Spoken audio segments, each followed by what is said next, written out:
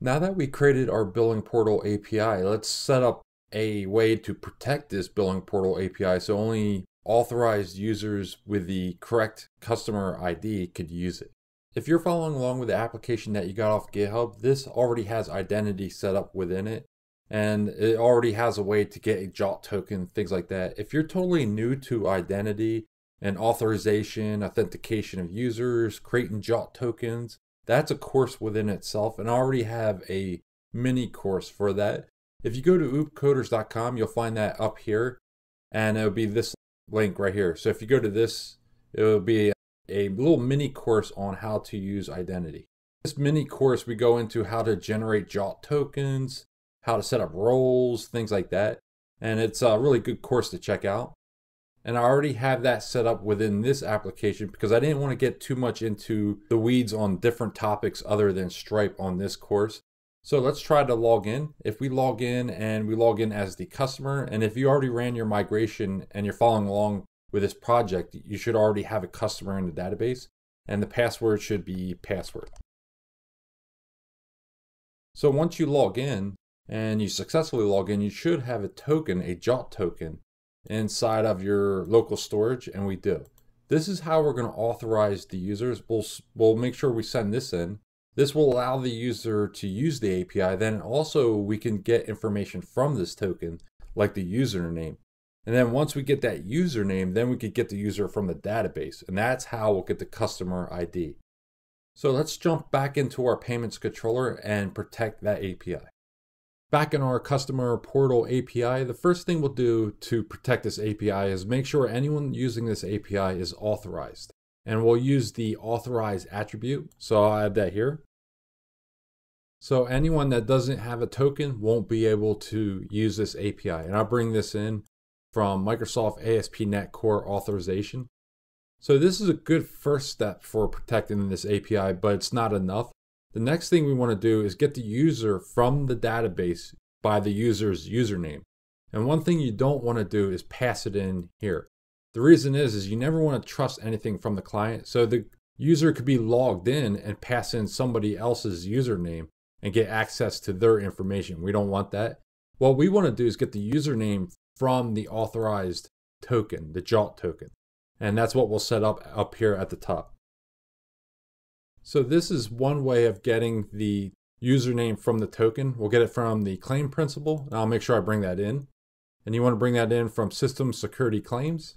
Inside this principal is a bunch of claims, and we're going to grab the first or default claim, and we're grabbing the user's username. That's what we're after. So inside of this claim now is going to be the user's username. And we could use that to get their information from the database. So let's work on that next. So I created a variable called user from DB, and we'll pull in the user manager in a second. But the user manager, the identity user manager, has a method called find by name.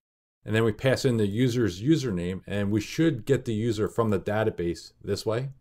Let's set up the user manager inside the constructor.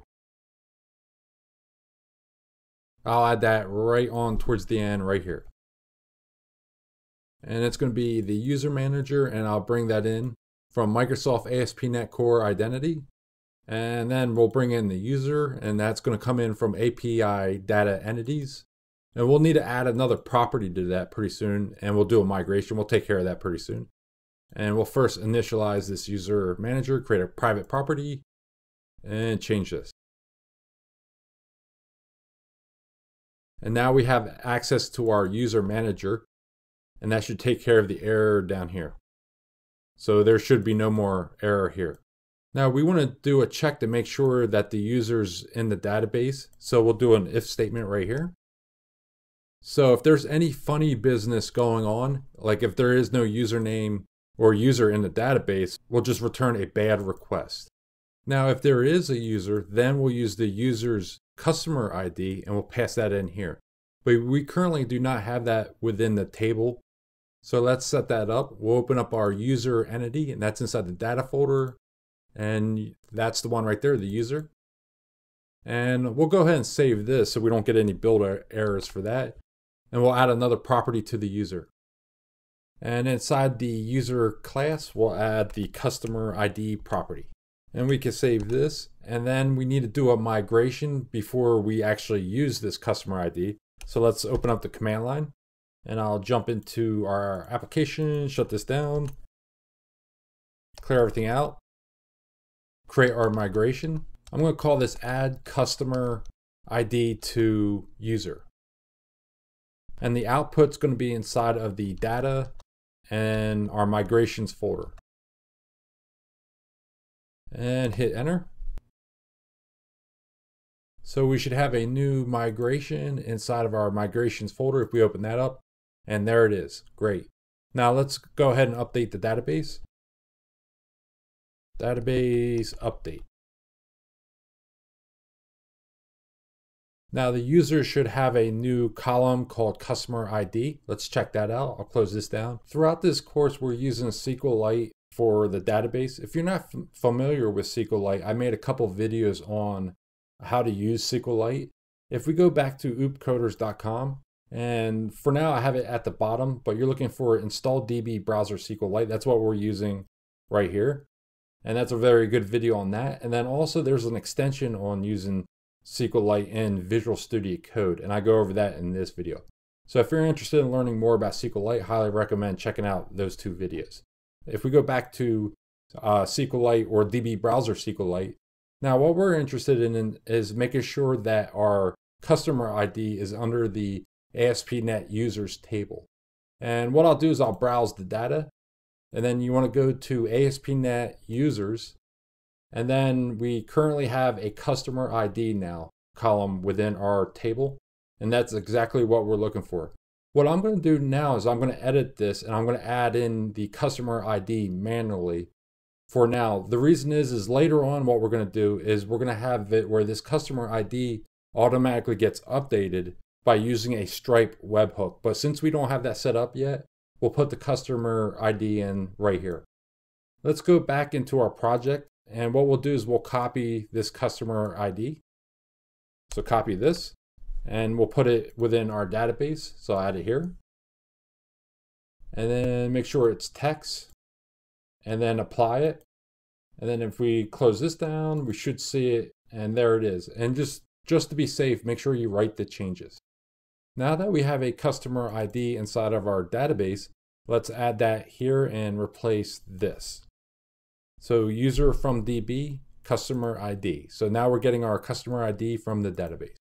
Before we work on the front end, let's make sure we test this API, make sure everything is working. So I'll clear this out and rerun the application and open up Postman. Back in Postman, if we try to run this API now, we should get back a unauthorized. Let's try it. And we did. We got back a 401 unauthorized. That's exactly what we're looking for. Now let's put in a valid token. If we go to accounts, login, and then we log in with our account, so customer and password, and log in. We get back this token, copy the token, and then jump back to our API, and then inside of the authorization, we'll add a bearer token. Select that, and then I'll replace this one. And then hit send again, and it should let us use it, and it did. And we get back a URL like we did before. Now, if we put in something that's not valid, like remove the E and hit send, we still get a 401 unauthorized. Perfect. Now that we have a secure API, now let's finally move to the front end and send the customer off to the billing portal from our Angular application. And we'll work on that in video 7.